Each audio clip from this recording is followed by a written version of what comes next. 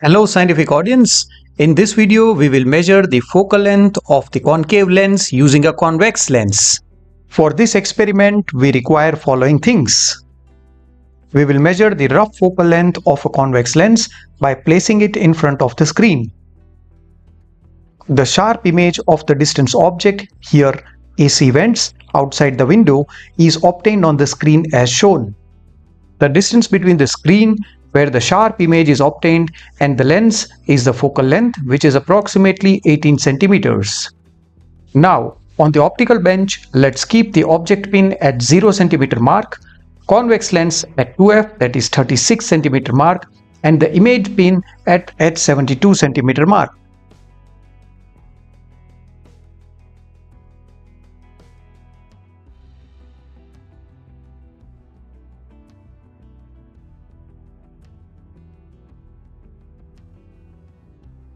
Now we will remove the parallax error by slightly moving the image pin. Parallax error is completely removed as both the object pin and the image pin are moving together.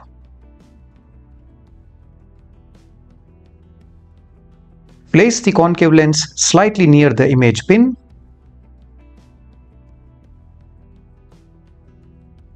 The image pin will now behave as an object for our concave lens.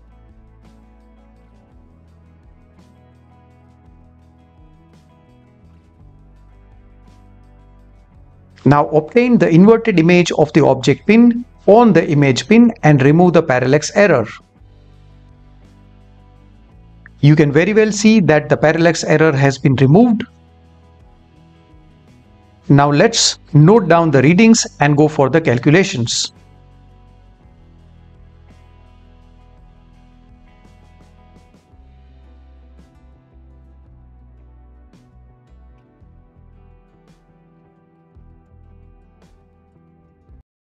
Okay, so now let's understand how will we find the focal length of the concave lens using the lens formula, which is 1 upon f, that is equal to 1 upon v minus 1 upon u. So this is our object pin, guys. This is object pin. And this is our convex lens. And this is our image pin. Right? Why do we use image pin? That I will let you know shortly. Okay, so below I have used a ray diagram to explain you what are we doing over here. So over here we have an object pin, right? Now these two rays are going to come out from the object pin.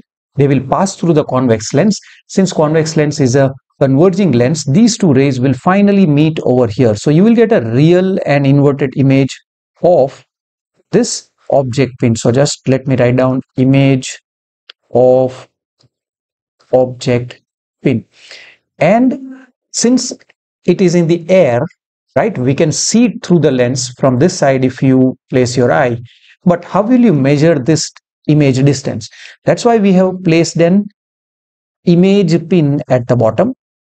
You can see that this is your image pin. This at the top is an image pin, and we have placed it exactly below the image pin, and then we have removed the parallax error. If you do so, then the distance from the lens to the image of the object pin and the distance from the lens to the image pin will be the same. Okay, now once we have done that, right, we have already noted the position. This was at 0 centimeter mark. I'm talking about the object pin. Then the convex lens was at 36 centimeter mark, and this was at 70.5 centimeter mark, the image pin. Correct? Now what is going to happen, guys, if we place a concave lens in between like this? Correct. Now the concave lens is a converging lens. So what's going to happen? That these two rays will be further diverged and they will meet somewhere behind they were actually meeting. So since these two rays were diverging, let me remove this eye part. Now it is not required. So let me remove this part now. Yeah. So the diverging lens is going to further diverge the rays beyond this point, and finally they are going to meet over here. Correct. Now in this case, what is the object for the concave lens? for the concave lens, these two incident rays, red color incident rays, appear to be coming from this image pin. It appears to be coming from this image pin. So this image pin behaves like an object for whom? For the concave lens. And the distance, and we have placed this concave lens at 64 centimeter mark. So that means this distance will be referred as U. It's a virtual object, guys. Virtual object are, the rays, they appear to be coming from the virtual object. They don't actually come from the virtual object, and these two are converging rays. So converging rays, when extended behind, you will get the virtual object. So this image pin itself will behave as a virtual object for the concave lens, and finally you will get a image which is at this particular point. I'm going to call this point as O. Correct. And once again, I will have to move because I will get again the final image shifted behind.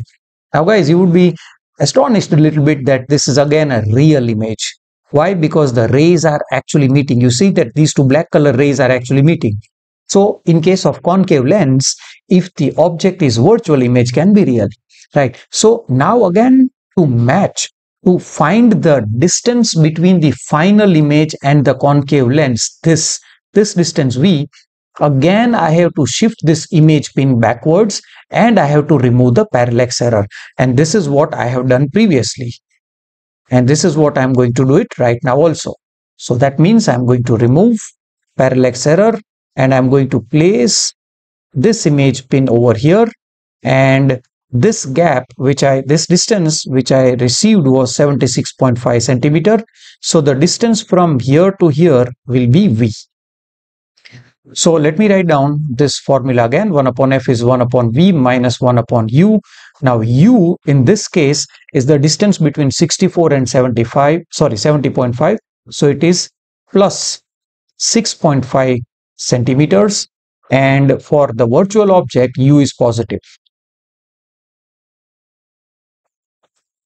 Now, what is V? The final image for the concave lens. That is the gap between 64 and 76.5. So that is plus 12.5 centimeters.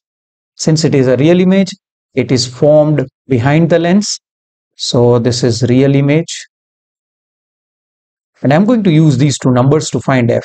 Your F must come negative, guys. So 1 upon F is 1 upon 12.5 minus 1 upon 6.5. Now, if I do the calculation, this is 6.5 minus 12.5 upon 12.5 multiplied by 6.5. So if I solve this, I was getting this answer as minus negative of 13.5 centimeters. Right? If you solve this, you will get your answer. The actual focal length was at 15 centimeters. But now, due to some of the errors, and errors are always allowed in the experiment, so I got this answer. And I hope that you have enjoyed this experiment. Please do ask your doubts if you have in the comment section. Thank you very much for watching the video.